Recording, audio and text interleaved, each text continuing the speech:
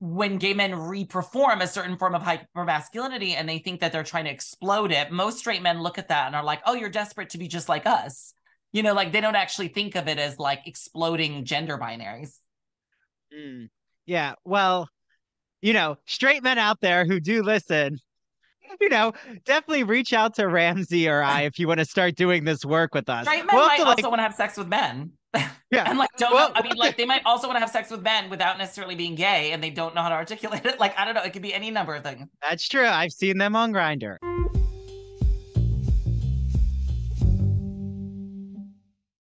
LGBT stories are universal, but each one speaks to the individual heart and soul of the writer telling it. Do you have a story to tell? If so, the Gay and Lesbian Review wants to hear from you. Have you been moved by an LGBT book, film, painting, television show, or other form of media?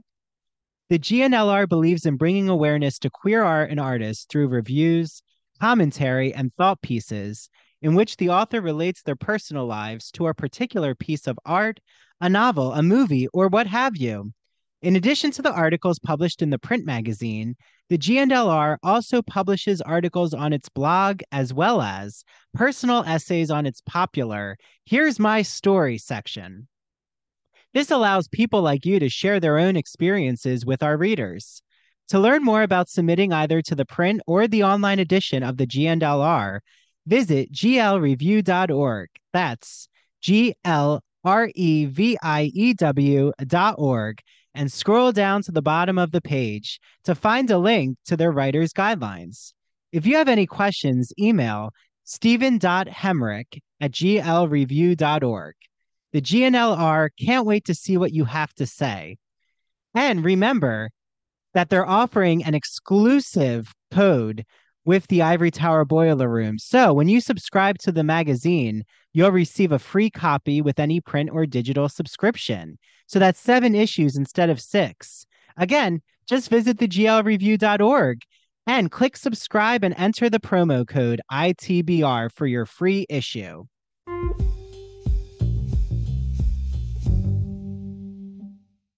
Hi, everyone. Welcome back to the Ivory Tower Boiler Room.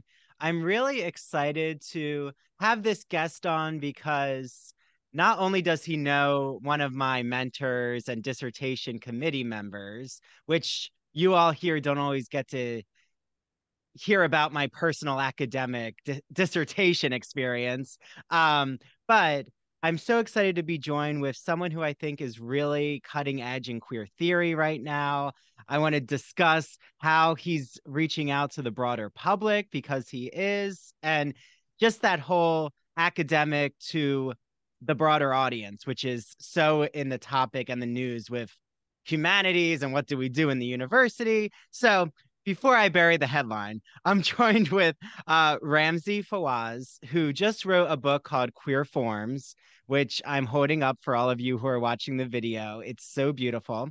Um, so welcome first, Ramzi, before I just start Yeah, spitballing thanks for and having me. It's such a posting delight. I'm questions. so glad to meet you, and I love all of the kind of intellectual connections we have, especially with your mentor. Yeah, so Victoria Hesford, shout out to Victoria Hesford at Stony Brook University, is on my dissertation committee, and she was the first experience I had with feminist theory for my grad certificate. So I have I'm getting my PhD in English in a few months. And I have a grad certificate in women's gender sexuality studies. So you were speaking my language right away, Ramsey, Yeah. in your And book. So like, congrats that you're so close. That's amazing. It's like a beautiful moment and a milestone. yeah, it's full of a lot of what you can relate to. Sure. Um, the excitement of finishing the project, but also being glad that I have such a large network both in and outside the university Yeah. because right now I'm realizing the importance of having a digital media voice in a Yeah. queer space. So like Yeah. maybe to start there with, the state of affairs in academia, Yeah. like with your book, I'm noticing there's such this important popular culture fixation on, say, um, Tales of the City or you begin your intro with Thelma and Louise and this Yeah. gripping moment of their suicidal slash freedom, lesbian, queer journey that they're going to go on, that we're just left on the edge of our seats. Yeah. Like, why was that so important just to foreground in what you do with your research of let's turn to the popular? Yeah. Yeah. So just a little background around me, I have a PhD in American Studies from George Washington University. And at UC Berkeley, where I did my undergraduate work, I double majored in English and American Studies. And throughout that whole period at both schools, I was trained by popular culture studies scholars. So people who took really seriously the idea that popular media is not merely a reflection of existing historical realities. It's not like history happens, meaningful events happen, famous people, celebrities, political figures, presidents like make history, and then media makers reflect that history. Like these scholars were against that model. So I became really, really interested in that idea of popular culture being one of the places that we imaginatively like work through big political problems in our society. So that's a lot of the reason I centralize popular culture, is that it's one of the forms of media that is most accessed by people en masse, right? Like way more people watch movies and read literature than read theory or scholarship. So I want to be able to understand how popular culture kind of conveys extremely complex, rich, supple ideas that scholarship then can be in dialogue with.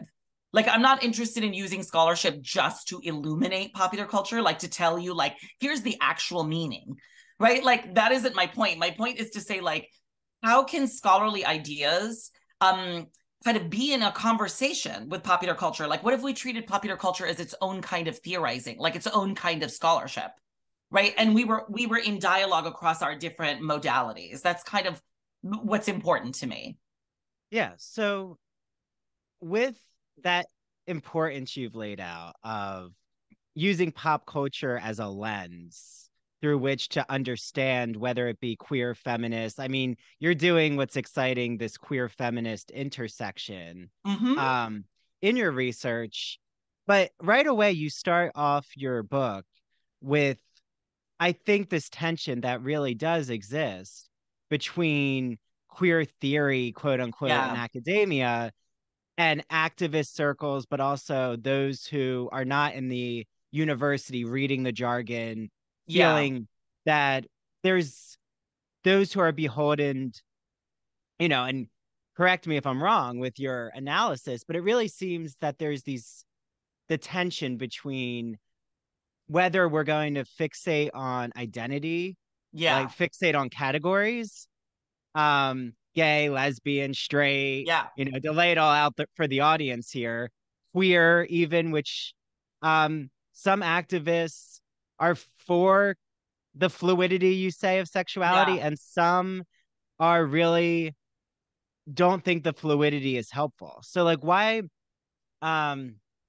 why is it so important to recognize the tensions and not just, as a queer theorist, which I consider yourself to be a queer theorist, um, to just say, okay, I'm just going to do the look all into fluidity and just be Yeah. non-normative and don't worry about actual essential categories.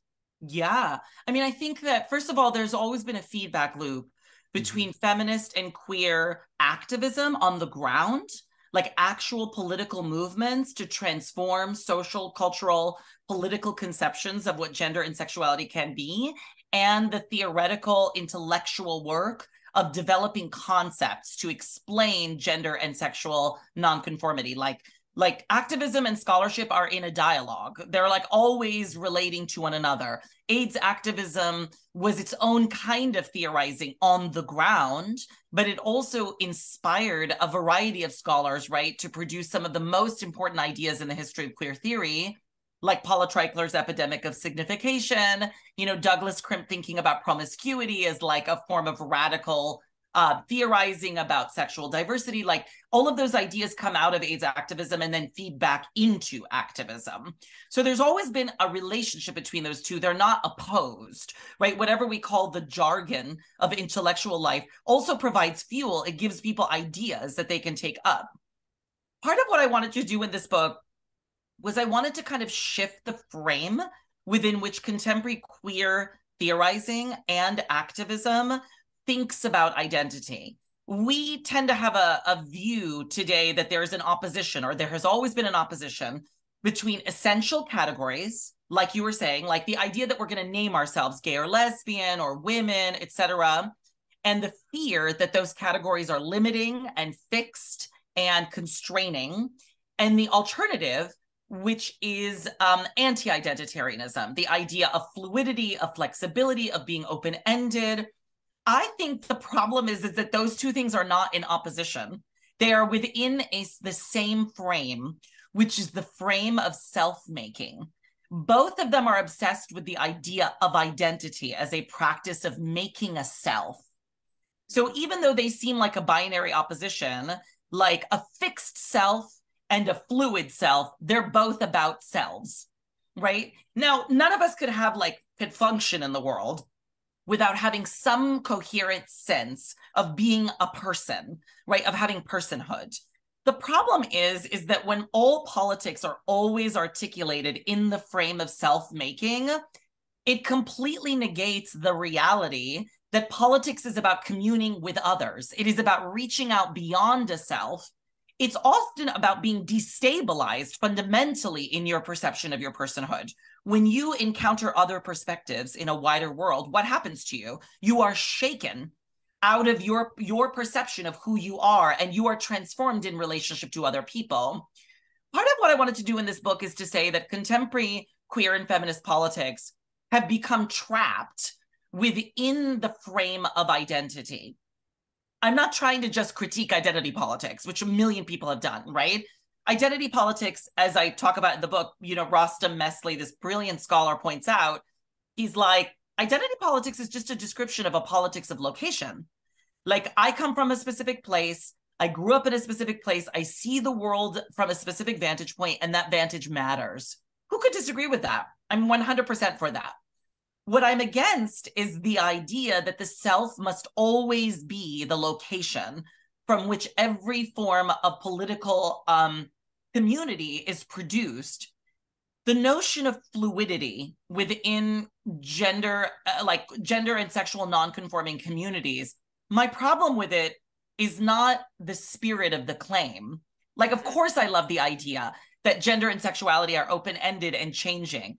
The thing is that fluidity is an existential description of what it means to live in the world. It's practically Buddhist, right? Like, we literally are fluid. Like, time is always moving forward. People and bodies are always changing. You're never the same from one moment to another. You cannot make an existential fact of life into a value. It cannot be an aspirational ideal. It's just a fact. It's literally how things are. So for me, I think that when you set up fluidity as an aspirational ideal, what I say in the book, it becomes an impossible standard to try to live up to. To have a gender or a sexual identity that is constantly in flux, always changing, always fluid, always open-ended, it's impossible and it's exhausting. And it's not really a description of how everyday life is lived. Even if the world is fluid, we don't always experience it that way in our everyday life. And if we did, we would basically deliquesce, right? We would liquefy into the ether. We would become mentally ill. Like the inability to keep a coherent sense of self ever is a problem.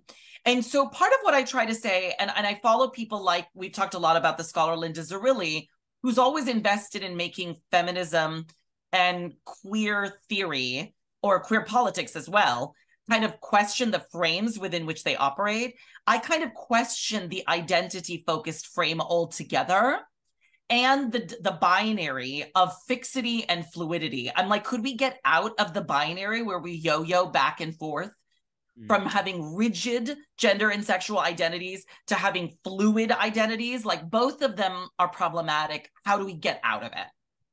Yeah.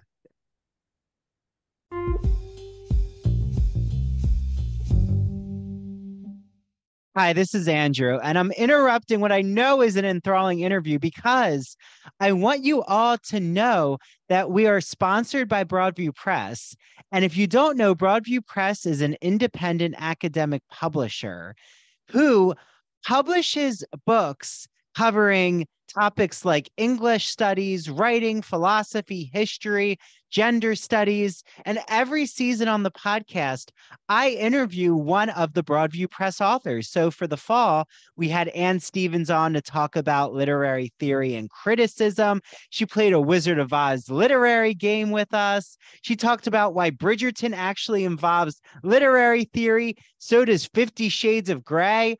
Who knew? And also, we just had on Jeffrey Weinstock, who wrote the first ever pop culture analysis book. So, I am all things a lover of pop culture, especially my Hollywood topics, Real Housewives, the list goes on and on. And he also wrote the book called The Mad Scientist's Guide to Composition, where he's writing a book teaching students about how to write rhetorical strategies, but it's all around this metaphor of being in the mad scientist laboratory, because as you'll learn when you hear our episode with Jeffrey, he is a gothic and horror fanatic.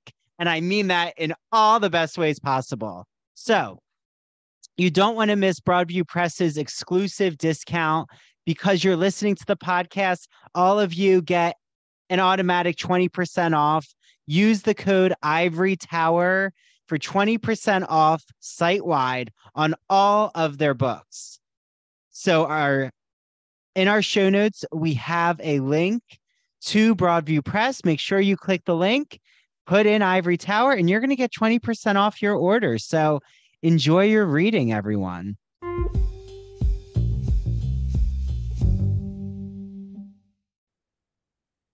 So this countering the binary, I love how you're putting it, of fixed identities and the fluidity. It really reminds me of, you right away open with the 1970s. And here on the podcast, I had Michaela Grifo on, and the episode has been out. So anyone out there, listen to it. But she actually was part of the Gay Liberation Front in 1969. She started Radical Lesbians. Wow, yeah. In New York City. All of which I talk about in the book. So yeah, that's you talk about all of that history. But I think it was so important when she came on because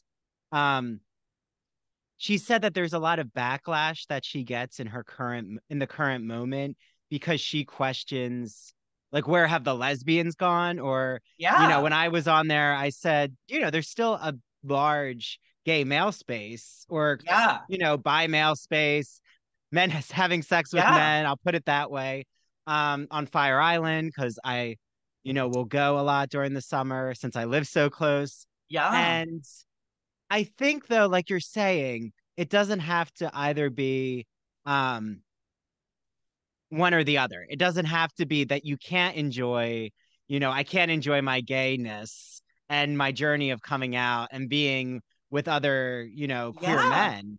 But you also can recognize there's a fluidity. But the tension. Well, just if I might intervene, an alternative go ahead. To say that we can recognize that we inhabit particular identities provisionally for certain periods of time. This is Lucas Crawford's idea, right? Like, what if you saw identity as a short-term lease?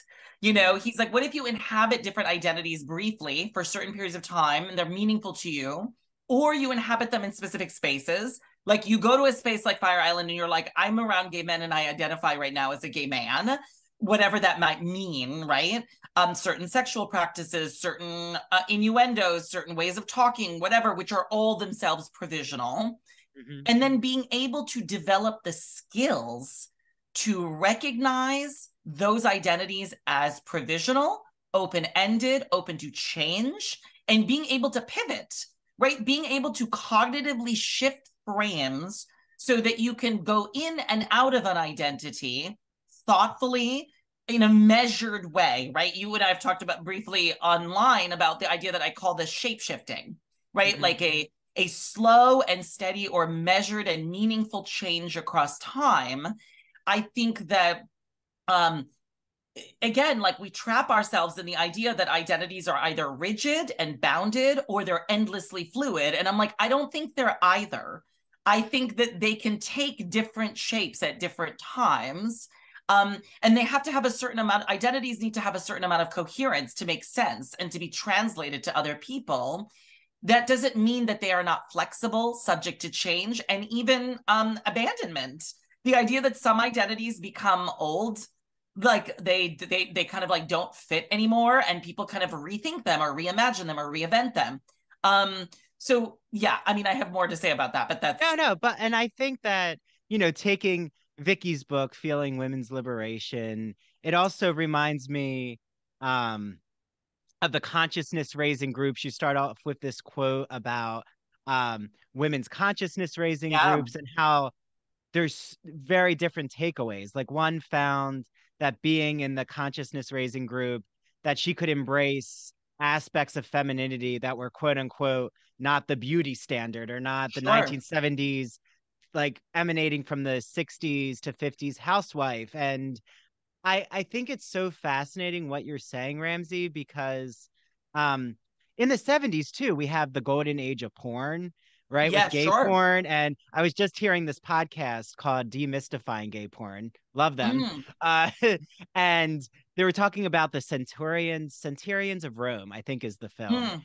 But that there's such an explosion of different culture in that moment, even though on the outside of the surface, in quote unquote, say straight spaces, or what we would say in academia, heteronormative spaces, they'd have no idea that all of this influx of feminist and queer discussions and representation is happening en masse. So I think like it's interesting to discuss what's happening publicly on the outside of culture and what's happening in more of what we'll say niche LGBTQ type spaces. And I think this is actually goes back to your first question that you asked me. This is part of the reason I love popular culture and studying it, because I think one of the many things that popular culture does is it translates ideas that might circulate or exist among very specific groups of people, like gay liberationists or radical feminists or whatever, right? Or Black lesbian feminists. And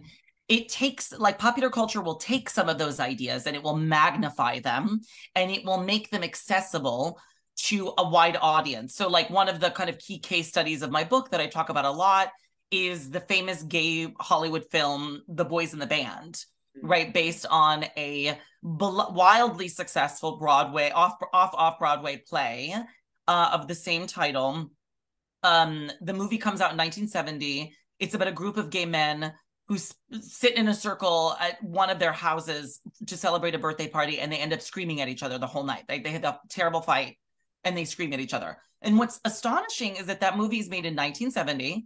It's a Hollywood production, but it has all-out gay men, and it models the feminist idea that you just mentioned of consciousness raising, the idea of women sitting in a circle and debating their experiences of sexism.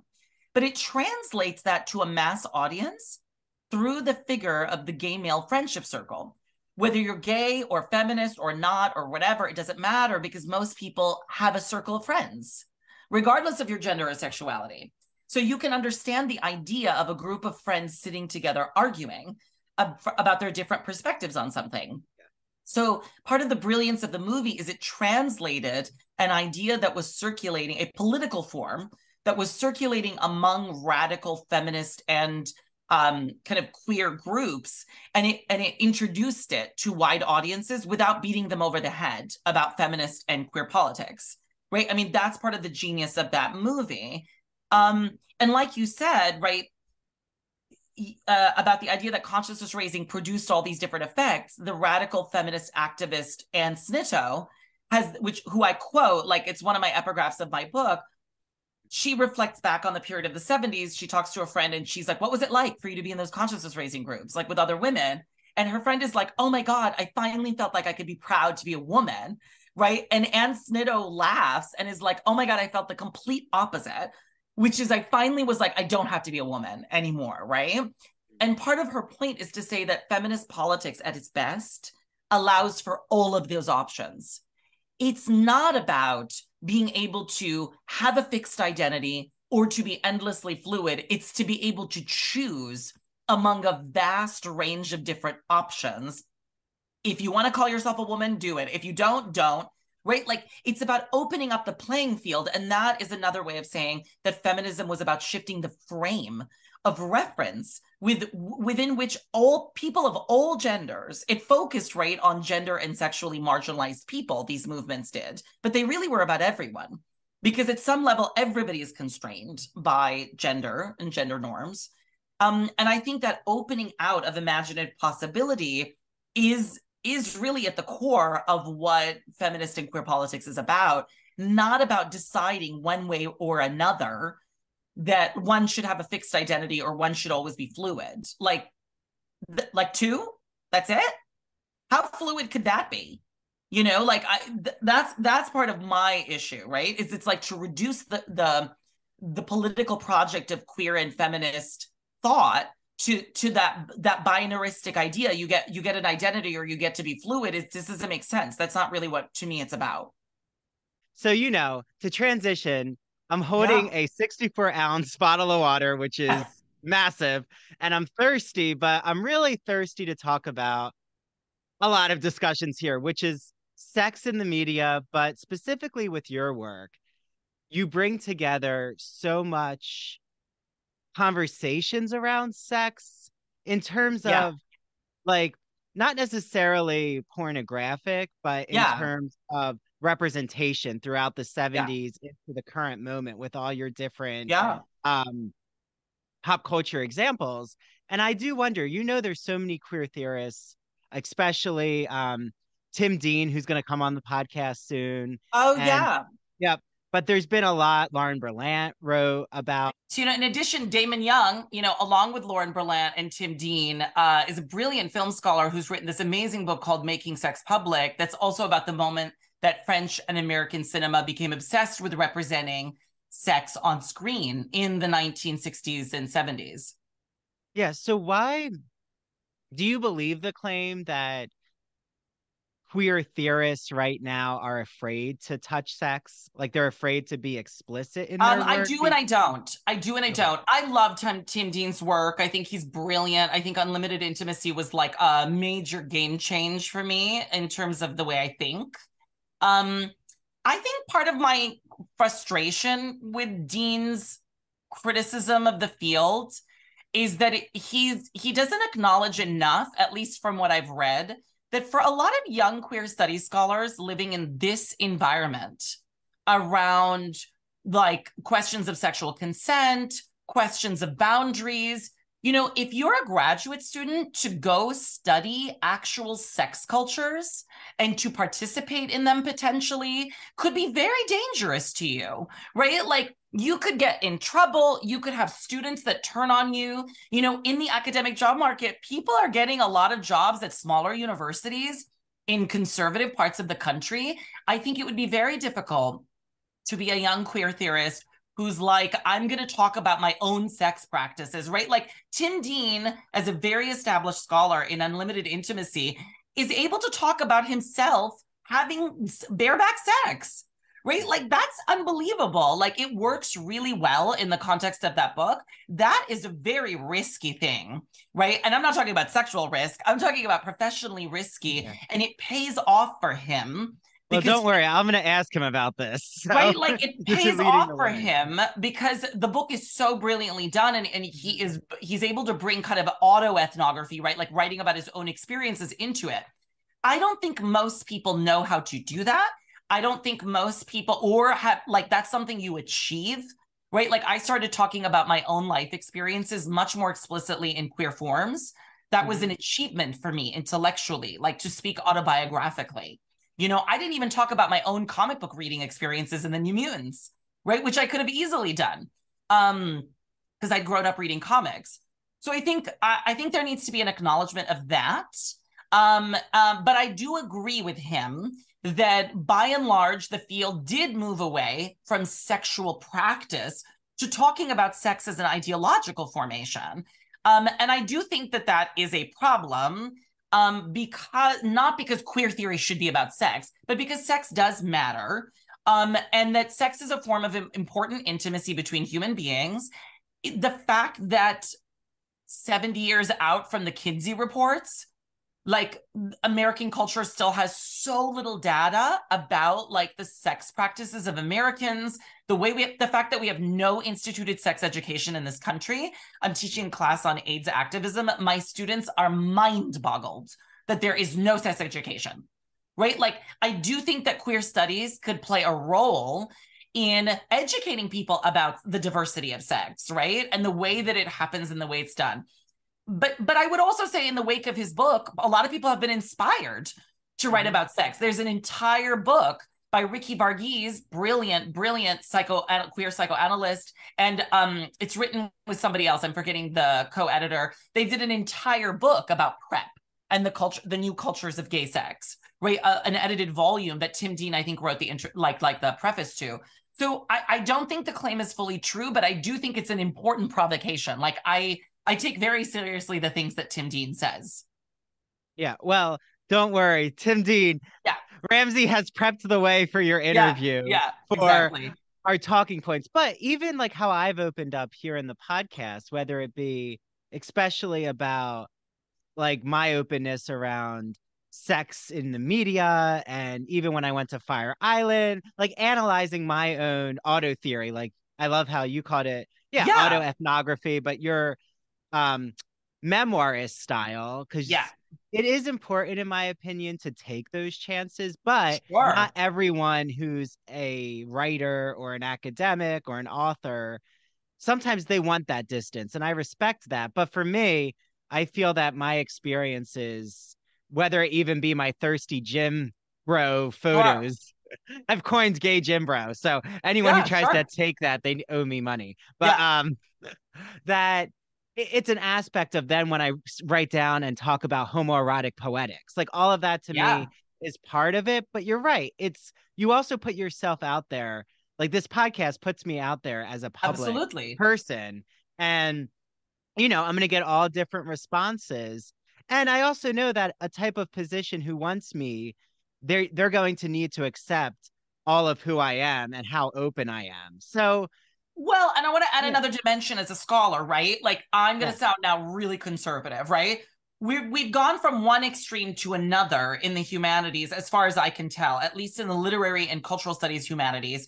We went from a model that was often highly theoretical, right? Like the absorption of French and continental critical theory in the 70s and 80s, where like by the 90s, you get these extremely abstracted analyses of culture, the stuff that I grew up on, right? Like people doing these ideological reads of like the joke is always like of like Madonna music videos, right?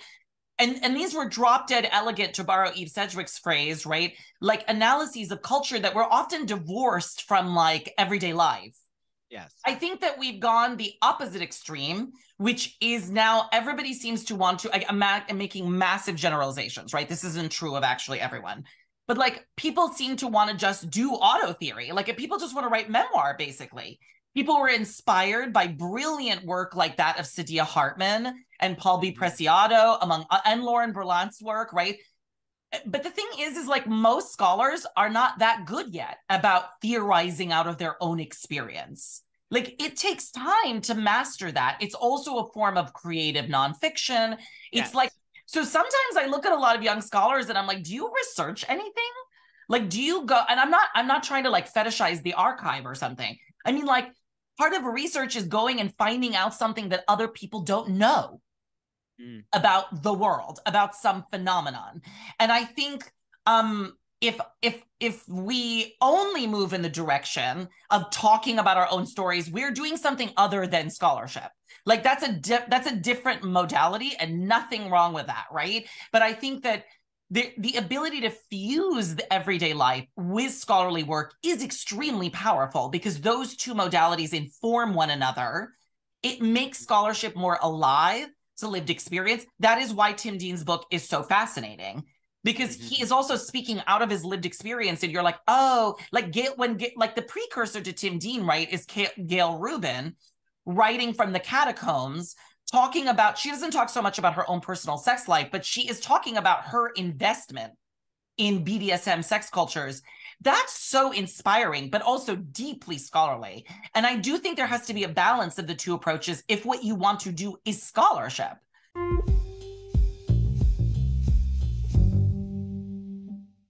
Hi, this is Andrew. So, when I'm not here in the Ivory Tower Boiler Room, sometimes I'm actually invited to be on other podcasts as a guest. Well, there is one podcast run by Christian Garcia and his co-host Nate that I absolutely love. It is called That Old Gay Classic Cinema. So calling all you classic cinema fans out there and those who love queer theme cinema, which I think there's a lot of you who are listening right now where you've perked up. So follow them on Instagram at that OL Gay Classic Cinema. The first ever episode I was featured as a guest. It's The Sound of Music. I got to talk about being Captain Von Trapp in high school, and it's just such an exciting conversation. They've also featured discussions about Gone with the Wind, The Wizard of Oz, which features guests from the podcast The Garland Gab and Down the Yellow Brick Pod. There's a deep dive of Cinderella, and recently they had an episode on the film Giants starring Elizabeth Taylor, Rock Hudson, and James Dean. And actually, one of the guests, Lauren Randall, I know from Stony Brook University's PhD English department. So shout out, Lauren. You can listen to That Old Gay Classic Cinema on Apple, Spotify, wherever you listen to podcasts. It's definitely such a great listen. So why not listen to it after you listen to this current episode on the Ivory Tower Boiler Room?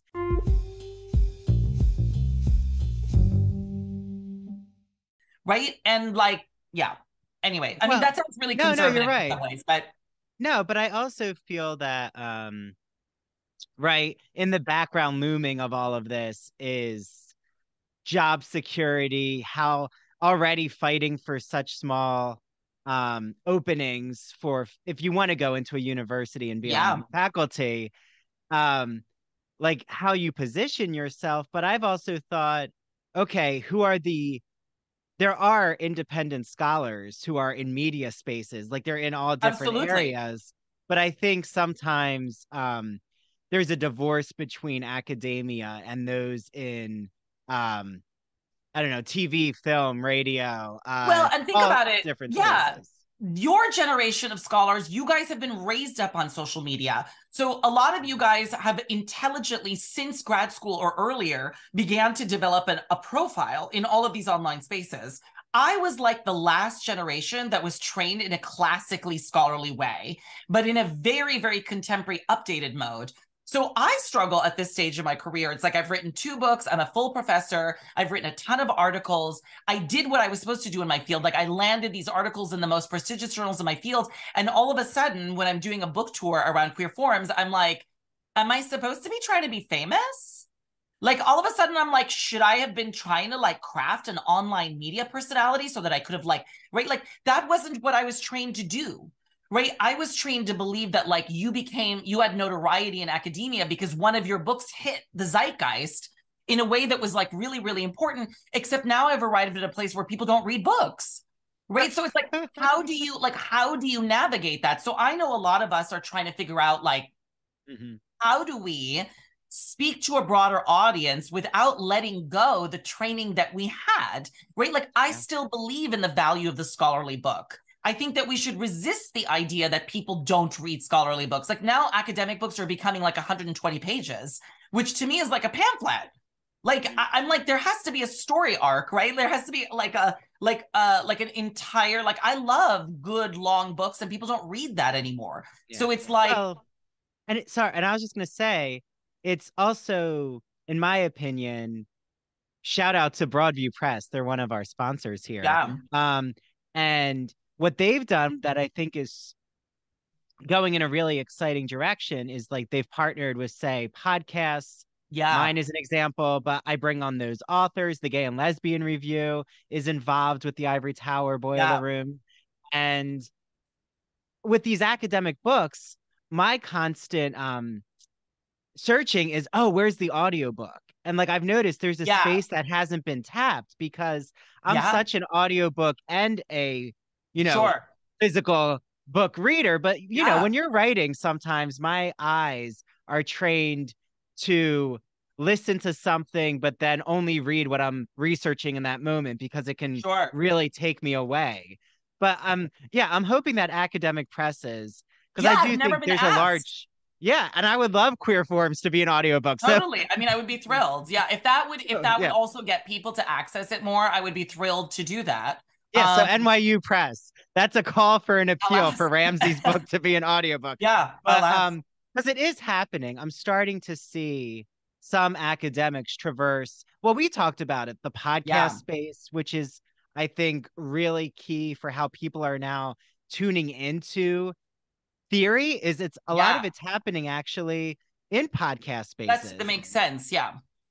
That totally because makes sense. yeah, because our day-to-day lives now are so, I think especially from the pandemic, we're all balancing um projects that are coming from all different Sure. directions. And yeah, but you're right, to have that like 3-hour time block where I'm just sitting with a book.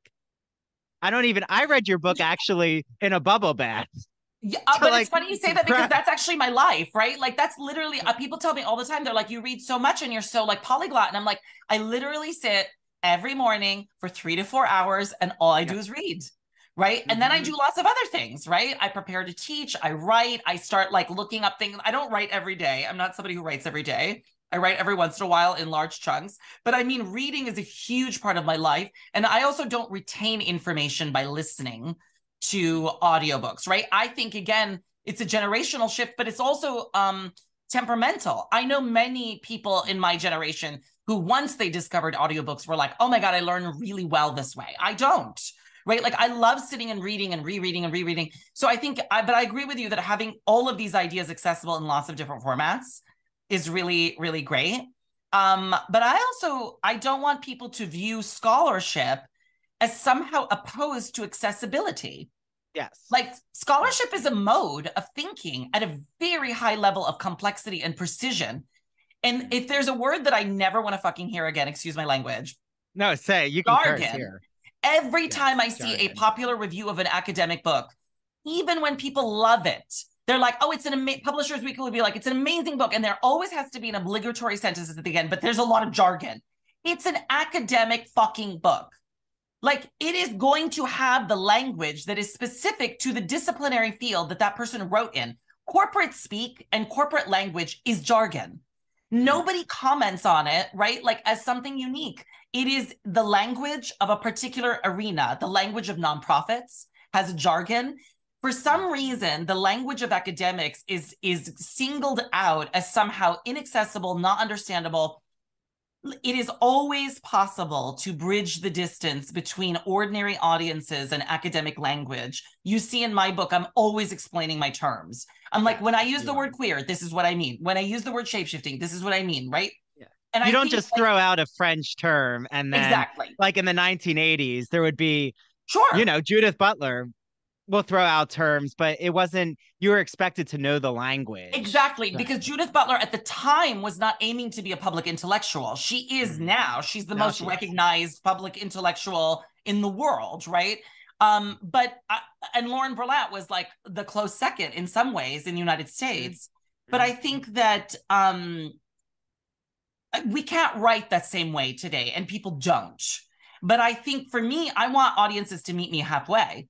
I want them Yes. to recognize that I also speak a certain kind of language that has utility. The language of queer theory and of feminist theory has use. It explains the world in really complex, interesting ways. And I think trying to dismiss academic language out of hand is deeply anti-intellectual, honestly. Mhm. Yeah. No, I agree. And I also think that like bringing up there's been so many queer theorists we've brought up, and my audience here, what I love is they're fellow LGBTQ academics, but there's artists, there's actors, Yeah. there's you know, general lovers of wanting to add books to their must Yeah. read list, and it branches this public humanities audience, which I'm so I know is my mission. But like you Yeah. said, I think that we need to have academic inquiries. Um, I'm curious about, especially in your work, what I'm so fascinated with. I mean, I'll let everyone here know I'm using your work in my own chapter on homoerotic queering Whitman's procreation method and model. Mhm. And, even when I use terms like homoeroticism, I'm starting to go into all these nuances. Like it's not just, you know, one universal representation. And I think it's important to draw the line of what's an autoerotic homoeroticism, what's Mhm. procreative homoeroticism. Sure. But like in the back of my mind, I'm thinking, wow, I didn't know there were all these valences. Sure. But right, that's the job of my job. That's what a scholar is supposed to do, is Yeah. create their own language around established terms. And Shifting your yes, frame of reference, shift the right? Like, frame. I mean, part of what scholars do is they also impart like information, right? Like somebody goes to try to make a movie like The Woman King, right? Mhm. Or the Emmett Till movie, and they actually need to turn to books that are like, here is the history based on research that we did, right? Like, how do you know how to construct a story about any historical event? Right, the Mhm. civil rights movement, women's and gay liberation, if you don't have like actual source material where people are like, we did all this heavy lifting to reconstruct the history for you. There's that. But what Yes. people who do cultural and critical theory do is they go beyond that. They shift the frame within which you even understand a set of ideas. So it's like you're seeing the world one way, and a cultural theorist comes around and is like, actually, you could put this in a completely different frame, right? Like, so just to give an example, in my AIDS cultural theory class yesterday, we were talking about the difference between a rights-based political project, the idea that marginalized groups turn to the state and they say, you have fucked us. Mm. We want redress. And there's many names for that, right? Whether it's reparations or rights or like changing of the law or whatever. We want the state to recognize that we've been marginalized and to do something in a legal manner structurally to include us in a way that we haven't been included before, right? And then we talked about how an alternative to that, my students cannot imagine an alternative to that. That's all they can imagine. Then we read a bunch of thinkers who are like, but if the state is the thing that screwed you, why would you turn to the state to solve all your problems when it was the source of so many problems? Would Mm. there be a way to both undermine the state while also getting something from it, from another vantage point, right? So we talked about the idea of calling this, following Zerilli, a freedom-centered frame. What would be the freedom that you're seeking? Not a right given to you by the government, but the freedom to commune like to act in concert with people who are not like you to change the conditions of your existence. If you started not from the demand for individual rights, I want my right to get married, I want my right to do whatever, but you started, I want the freedom to be in concert with others. I want to act together. And within that acting, I will also make available gay marriage or this or whatever. This would be a freedom centered frame, and it would center not the acquisition of rights, but the creation of spaces of freedom, of like Mm. collective action. My students were like, their head exploded. This is actually such a basic idea in democratic theory. People talk about this all the time. This goes back to Hannah Arendt's work. Then you see it in Linda Zerilli's work. You see it in Martha Nussbaum's work. Like you see it in all these different people's work, right? That doesn't mean that rights are meaningless or that people shouldn't seek them out, but we should recognize that they're constructed by groups of people in different periods of time. So the work of my class was to shift the frame within which my students could think about what politics is about. Suddenly they're like, politics could be about something other than asking for rights. And that changes everything for them. That is the fundamental utility of any theory, especially queer and feminist theory, which shifts the frameworks within which we can even understand what gender and sexuality could be or become, right? That's the power. And I don't want that to be lost. Like, I don't think we should stop doing that work. Yeah, well, and you led us right there, which is Ramzi has such an nuanced way of presenting this gender sexual outlaw frame. Yeah. And like, what does it mean to be an outlaw in Yeah. that concept? And it does remind me of why I fell in love with Linda Zarrilli's. Remind me again, the book. This is the book called Feminism and the Abyss of Freedom, Thank which you. is Yeah. a work of genius and is Yes. really about reclaiming what she calls the world making capacity of feminism. Like, in a nutshell, in like three sentences, the book basically says feminism became obsessed with the social question, the idea of like, how do we do feminism to improve the lot of women? And in the Mm-hmm. process of doing that, it forgot that feminism is really a world-making imaginative project of trying to project gender into completely new contexts for thought, so that all people, men, women, trans people, gender nonconforming people, could like develop forms of freedom, like separate from gender hierarchy. And the book is an attempt to reclaim that freedom-centered focus of feminism. Yeah, and what I love is she really relies on philosophical concepts of temporality, Uh-huh. and that it really is, to me, this feminist philosophical political book about how do movements happen. Like, we think that everything, and this is because Vicky Hesford, Sure. Yeah, yeah, provided yeah. all of these angles when I was Sure. learning from Vicky about the book, that it's so interesting to think of um the Stonewall Revolution. It gets built in our mind about how important it was because of how historical time Sure. works in terms of remembering and saying, okay, that was people saying that's the fuel that began the LGBTQ rights movement, right? You have to start Yeah. it carries this type of publicity around it in a Uh-huh. way of a narrative. So I found that she really just understands, like you're saying, that freedom isn't, it doesn't have to just be tied to um a large mass movement. Like, thinking of, okay, it can only be a moment like the Stonewall Revolution, or, you know, like Gloria Steinem speaking during Mm-hmm. the second wave feminist movement, that there's all these pockets of what it means to have freedom, whether it even be that you're in a bar and you're feeling um except you're feeling that there's no pressure around hiding your identity, like however you Yeah. construct freedom in your let me life. So let me put yeah, it go this ahead. way. I mean, for Zerilli, she's like, the radical potential of a social movement like feminism does not lie in what it helps you know about the world. Like, we look back and we're like, feminism let us know that gender is socially constructed, so now we're going to be free. And she's like, most of us know that gender is socially constructed. We don't do anything about it. We still exist in gender dimorphic scripts. Like, tons of people, all of us know that like gender is shaped by all these cultural phenomenon, and we still present as male or female, like many of us, right? She's like, knowing is not the same as doing something about what you know.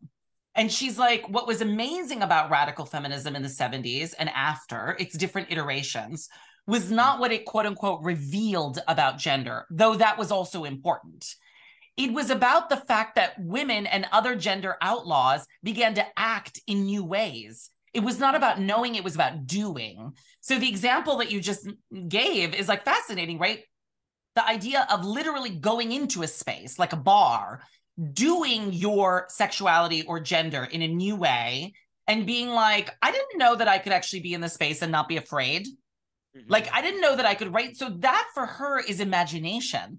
She's like, the ability of gender and sexual nonconforming people to do their genders and do their sexualities in new ways that were unexpected, to commune together in ways they never anticipated. Like, lesbians and gay men had not been in common cause as often as they were after gay liberation. They had been before, but not in as with great that much intensity. The fact that they could do those things was really what unleashed the imaginative potential of those movements, not anything that they revealed about the world. And I'm really with her on that. I mean, I told my students yesterday, I'm like, they were very into this idea that like, but if people were more educated about AIDS today, then they would do more about it. And I'm like, no, we have a ton of education about it, right? Like, yes, people should know more. Yes, people are very ignorant about HIV AIDS, but the information is out there. We know about racism. We know about homophobia, and we mostly do nothing about it. And for Zerilli, the question is, what makes you want to do something about it? Or even, me being on Discovery with PrEP, so many in the general public, they have no idea what that is. Sure, and I find that's true. But right, isn't that the act though of blissful ignorance, right? Unfortunately, if it doesn't affect you personally, a lot of people tend to Absolutely. turn Yes, off the sure. channel.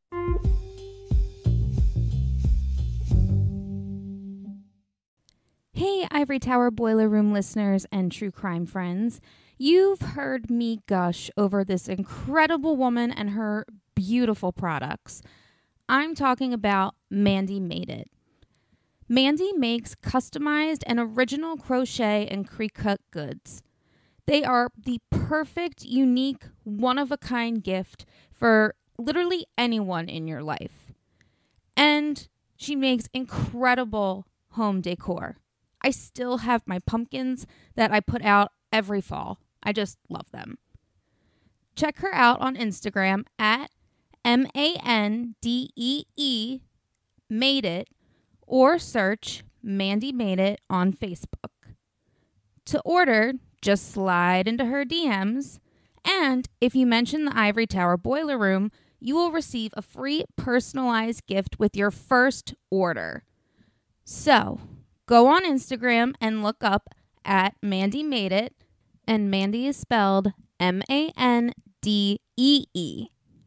Again, her handle is at Mandy Made It, Mandy spelled MANDEE, and order today.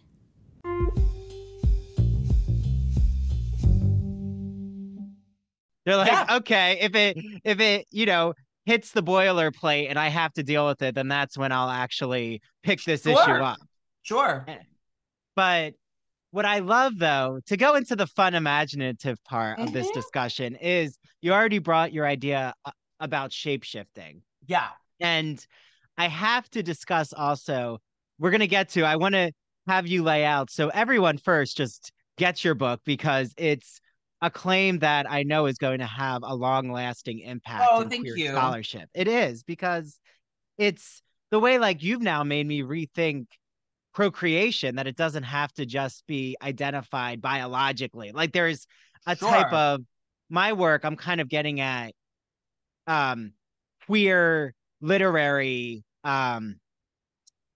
relationships, like how people can pass on information after their death. And in a way, I'm framing that as procreation. Like, well, that's very Valerie Rohe, right? This great queer studies scholar, one of my favorites. Theorist, thinking about queer reproduction. Yeah, queer kinship, right? Yeah. But do you know who Octavio Gonzalez is? I know that name for sure, but I don't know that I know their work. Yeah. Okay. But yeah, he has a whole discussion about queer kinship. So, okay. I want to throw that out there. But the fun that you have, though, with your titles, like, I have to get to this with you, because you have one that says, Stepford Wives and Female Men, the Radical Equality of Female Replicants. Then we move to, I cherish my bile duct as much as any other organ. Political disgust in the digestive life of AIDS and Tony Kushner's Angels in America. And you even have Beware the Hostile FAG, Acidic Intimacies in the Gay Male Consciousness Raising Circle, and The Boys in the Band. I just love your language. I love a good title. I always start with a good title before I even write anything. I was going to ask, did the title begin and then your process starts to coalesce around what you're going to put in the chapter? Yeah, because I think part of it is that I, like I said, I really fundamentally believe that popular culture is a form of political theorizing. What I mean by that, again, to reiterate, is the idea that popular culture thinks through public life. What does it mean for people to be public together and to commune freely? And of course, popular culture has to think about that, because it always has to think about audiences. It is, even if you create a form of popular culture that is just about the intimate life of a couple, right? It's ultimately going to be presented to mass audiences, so it becomes public. So the notion of the couple becomes public, and then people are going to make meaning of it. So for me, when I'm watching movies, like a lot of these movies from the 70s that I write about, or this works of literature like the Stepford Wives, I'm thinking about the titles because there are certain phrases or statements or moments in those texts that are themselves theoretical concepts. Right? Like when Tony Kushner says in a speech, I cherish my bile duct as much as any other organ. I believe, if I remember correctly, he said this as part of a graduation speech that he gave at Bard College. I think it's Bard. And what's amazing to me is, like, I'm watching Angels in America, this classic play, right? The gay queer, epic play. And it's all about digestive dysfunction. I'm like amazed that so many of the characters have stomach problems and are like shitting their pants and, like cramps and like all of this stuff. And I make this connection in my mind. I'm like, oh, Tony Kushner is really concerned about digestive dysfunction. He even talks about it in his public addresses. So that phrase, I cherish my bile duct as much as any organ, becomes like a theoretical concept for me. Right? Like it's a description of a way of seeing the world in digestive terms. So that's why I always kind of put titles like first, because they lay out, like, a good example. I have an article coming out later this year called Feminism is for Beginners, learning from straight men doing queer feminism. And it's an essay that's all about like the role that straight men have played in theorizing feminist thought, right? Which we never talk about. And I'm writing about the movie Beginners, which is made by a straight man, that is also a work of autobiography about a really lovely straight man dealing with his father being gay. And I love the title because the title is a theory of feminism as a form of beginning, like as a thing where you're always starting over, right? And that's very Zerilli, the idea of inaugural, like that feminism is inaugural. It always starts new kinds of relationships. And I wanted to say, what would it look like for contemporary feminism to inaugurate a new relationship to straight men that is not seeing them as enemies to the feminist cause? So that's kind of a long way of saying, like, I think titles are really important because they lead the way for your theoretical work. Yeah, well, yes, I love what you're saying because I feel that an area of research that really, I'm so excited to read your new work. So please send it my way, Ramzi, so I can share it out on social media. Speaking of social media, but is that straight men, like, I'm always curious too. There's right now so much conversation, well, not necessarily academic conversation, but in our social media spheres around straight men playing their hyper masculinity up for each other in the gym spaces, in their fashion. And it's kind of starting to become a way of reaffirming their own identity, but it's also really queer male coded. And I think might mark allyship, but might not. And that's why I think there's such an interesting discussion to be had. But I mean, it might also reflect badly on gay men's obsession with hypermasculinity. I mean, it might also reflect badly on the fact that, we're a group of people that desire masculinity, but have an extremely narrow conception often of what counts as masculine. I mean, that would be like the more negative reflection. It's Leo Bersani, right? Like now we're going back to Leo Bersani, who's basically like, when gay men re-perform a certain form of hypermasculinity and they think that they're trying to explode it, most straight men look at that and are like, oh, you're desperate to be just like us. Like they don't actually think of it as like exploding gender binaries. Yeah, well, straight men out there who do listen, definitely reach out to Ramzi or I if you want to start doing this work with us. Straight men might also want to have sex with men. Yeah. And they might also want to have sex with men without necessarily being gay, and they don't know how to articulate it. Like, I don't know, it could be any number of things. That's true. I've seen them on Grindr. Okay. Yeah. But that'll be our edited book together. Yeah. That's gonna be the book. Put a pin in that. Yeah. Yeah. So men having sex with men on Grindr. Okay, and then drop the mic. But I do, like, as we're wrapping up, I really would love, because your idea that you just brought up really ties together about current media conversations, especially with bros, which I've lightly touched upon here with other And I wrote about it. guest. I wrote the review for the Oh, Ella Review books. Yeah, I did you? love Okay, so that let's movie. talk. So again, Mhm. that was done by Judd Apatow, who's a straight Uh-huh. man as Yeah. a director. So I think that actually is a good ground for your analysis here, because all of the actual performers were all Yes. LGBTQ, Mm-hmm. but not the director. So I think Yeah. that, do you feel that having now more out LGBTQ actors, but you said the Boys in the Band in the 70s was groundbreaking in that way, but that conversation hasn't died down about having openly LGBTQ actors. Instead, I feel there's even more pressure that these spaces need to occur. But then there's a type of, I don't want to say backlash, but I'll even say with that new reality show, is it The Real Friends of WeHo or Oh, um yeah. I barely heard of that, but yeah. yeah, but there's like judgment from the gay community of, are they representing us or not fairly? Nobody's representing anybody. People need to Okay, get so that's over good then. this. Yeah. Nobody represents anybody. Human beings are endlessly diverse and heterogeneous. No human being can ever stand in for another person because they're not you. It's like literally that's the isolating part of being in this universe, is that literally nothing is like you, and yet we're all the same, in that we're made of stardust. We're made of the same material. There you go. The reason political freedom is all about communion and collectivity is precisely because the incredible alienating, atomizing nature of being in this dimension, as a singular, unique being that could never, ever, ever be like anybody else. You desperately need connection in order to feel grounded in some way in this world that is so plural and diverse. Like, do I recognize and validate and believe in the value of feeling represented? Absolutely. Like, it is beautiful to watch something, to read a book, and to be like, I see myself in this experience. You do feel seen. I mean, I loved Bros because the lead character has my affect.